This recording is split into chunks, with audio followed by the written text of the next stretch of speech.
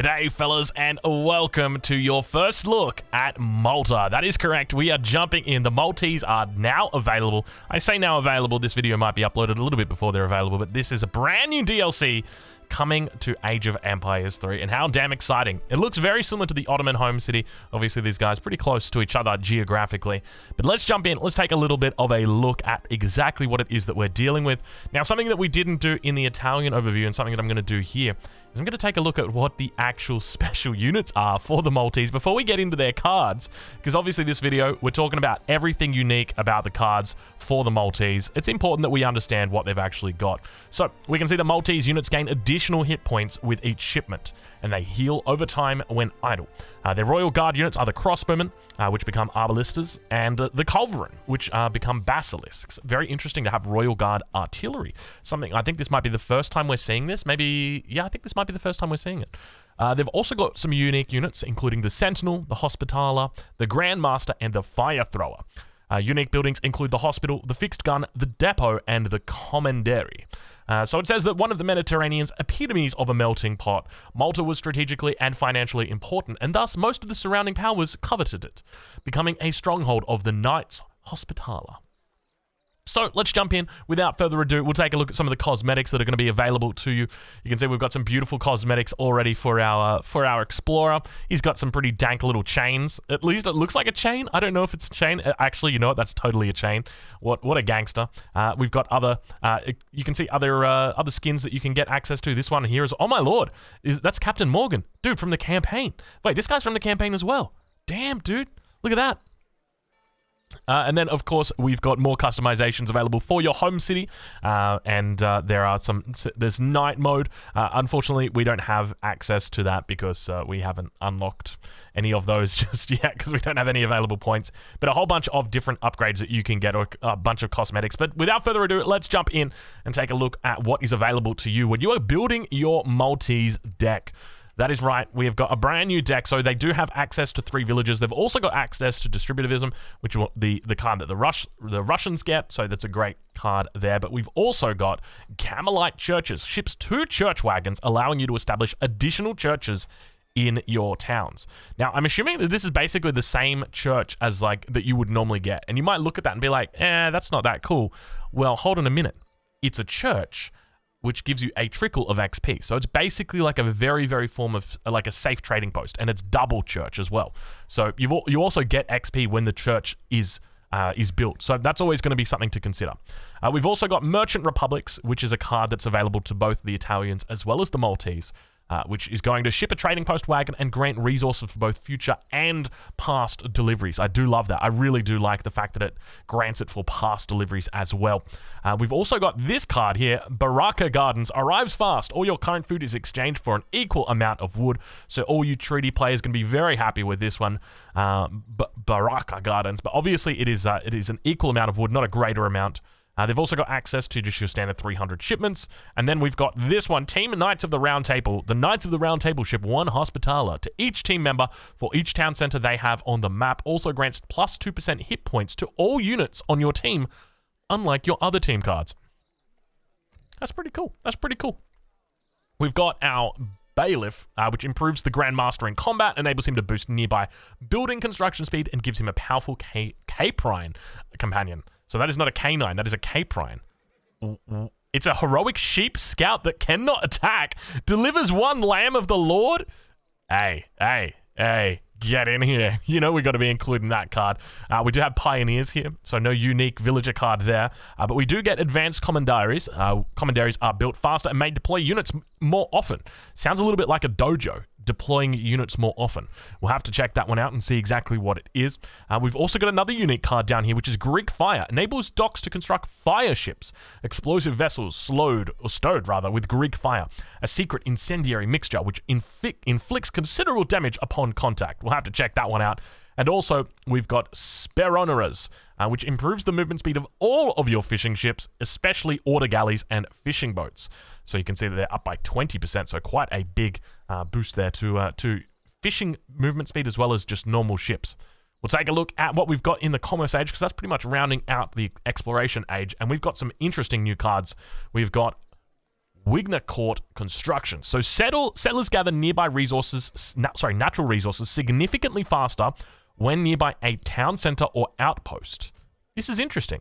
So obviously it doesn't really scale the entire game unless you've got like farms or plantations, like your typical mill plantation sort of thing. I guess it depends though. It depends. I like the sound of it though. I'm curious to see. It says significantly faster, so this could be pretty big.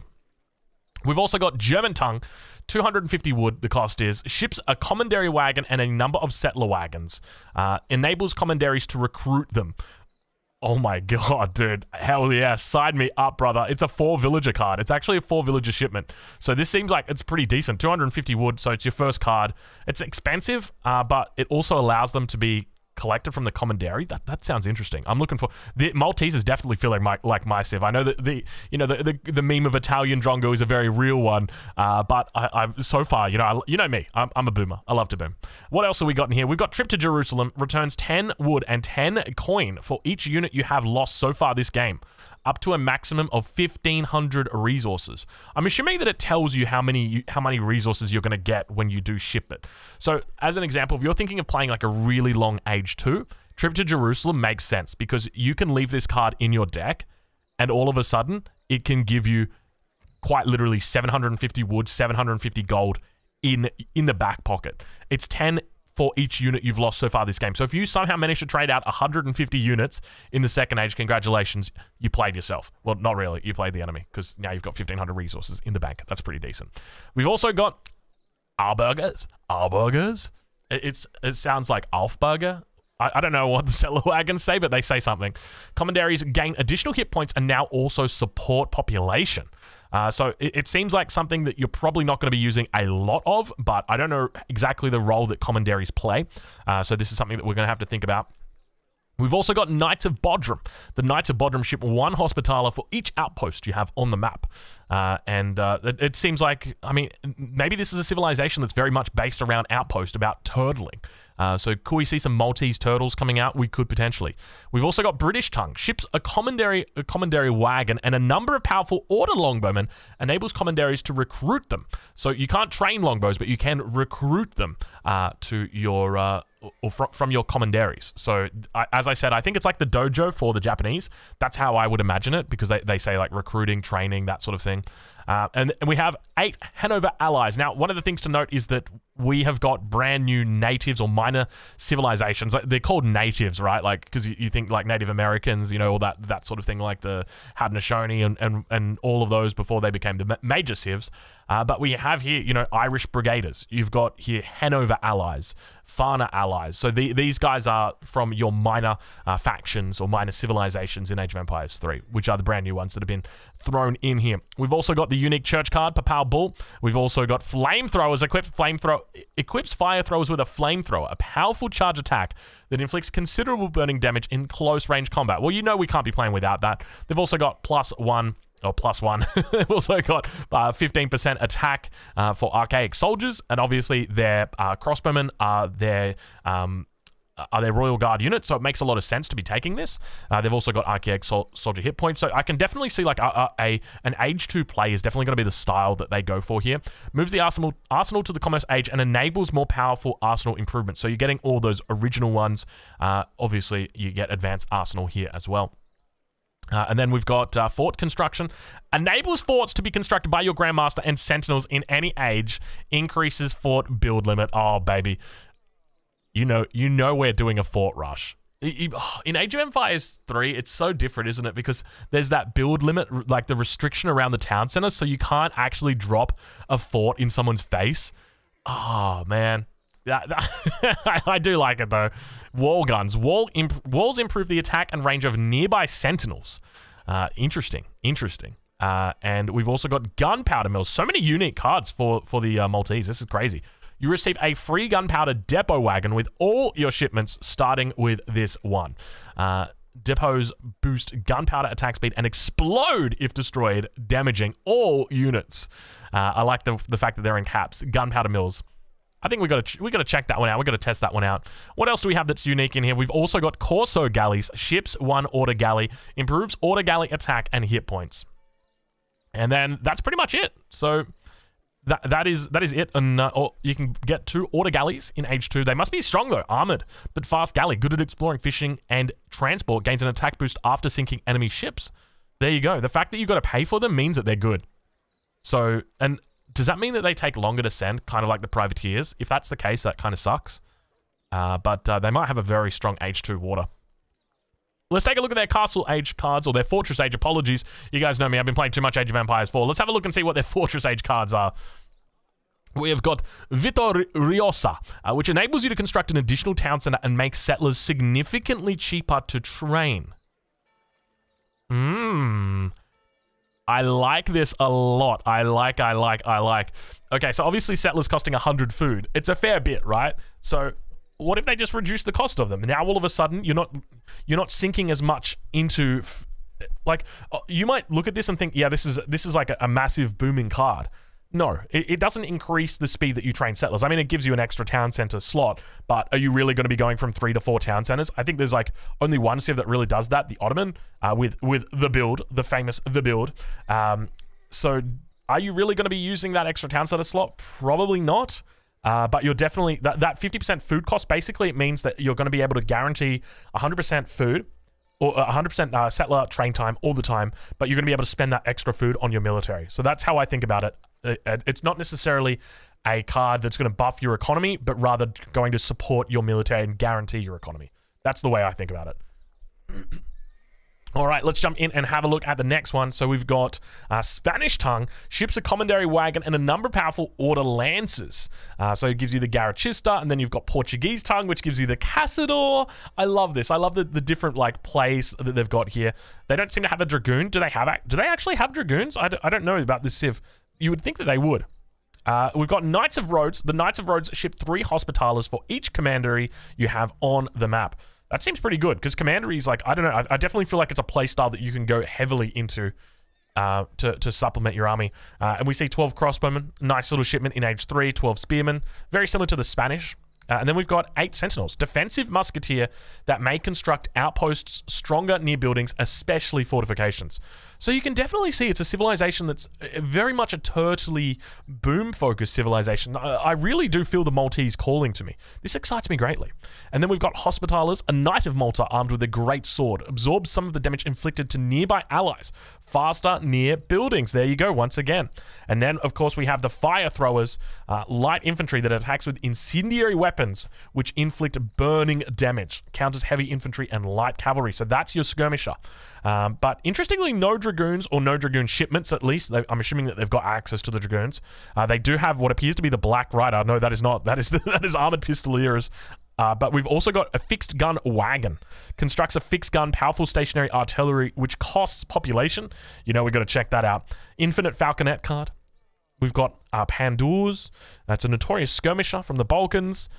Giant Grenadiers, you know, we're going to be a heavy ranged infantry mercenary that inflicts area with its ranged attack. Hell yeah, brother. And then we've got this card, which I recognize, Steel Bolts, which is going to be a mandatory card for you if you're playing as the Maltese, just because it's going to be helping you out so much. Against heavy infantry, it's going to give you an extra 0.75 against them. It's also going to give you an extra bit of range, an extra bit of line of sight, and enables you to actually siege with your crossbows from range. And that's what I really do like. In addition to that, we also see Archaic Soldier Combat, so they can get all 3 of their plus 15% cards. And then we've got another one, which increases their... hold on. Okay, I was going to say, hold on a minute. We've got another combat card in H3 for these guys. Damn, they get some powerful units. Unique Maltese Infantry attack and hit point increased. So that's the Sentinel, that's the Hospitaler, that is the Fire Thrower. And then also they've got Squires. Military buildings work faster, especially forts. So we've got Fort, which increases the training and research work rate by 230%. Training and research work rate for military buildings increases by 70%. So some interesting numbers there. I'm sure they've done their math. We've also got Dureden Towers, which ships 2 outpost wagons and enables outposts to train Maltese infantry. Oh man, you really see where they're going with this. Like, it's the whole concept is that you are just relying so heavily on forts and military, and you know, maybe you do get a 4th town center out here. Like, it really reminds me of just a very turtle-heavy build. Like, this is going to be a turtler's wet dream right here. Like, genuinely, this civ seems amazing for turtling. The question is how strong their late game's going to be. That is the question. We've also got fire towers, researches frontier outposts, and enables an additional powerful short-ranged fire attack. I love all this fire. And then we've got Zebeks of the Order. It ships a powerful Zebek, transforms all your frigates into Zebeks. That seems pretty cool. That seems pretty damn cool. And do we go over this one? Squires? Yeah, we went over that one. So some very interesting, unique cards there. And now we go into the industrial age. What do we have here? We have got shipping supplies. Ships cords of 2,000 woods for the first time you send it, and then ships 1,000 thereafter. Wow. What a card. What an absolute card. Can you imagine that one for treaty? Those treaty guys are going to love that one. We've also got French tongue. Ships a commandery wagon and a number of powerful cuirassiers. Oh my god, of course they get access to the gendarme. Of course. And they also get access to the Opraniks with the Russian tongue. I love it. I absolutely love it. This is so cool. They get gendarmes. Oh my god, of course they get gendarmes. Oh gosh. But remember, they're not going to be able to train the gendarmes. They are recruited through the commandery. So, you know, in treaty, obviously, you're going to be going ham with that. But in your main game, I don't know how viable that's going to be as an option. We also see 2 fixed wagon guns going to be coming through here.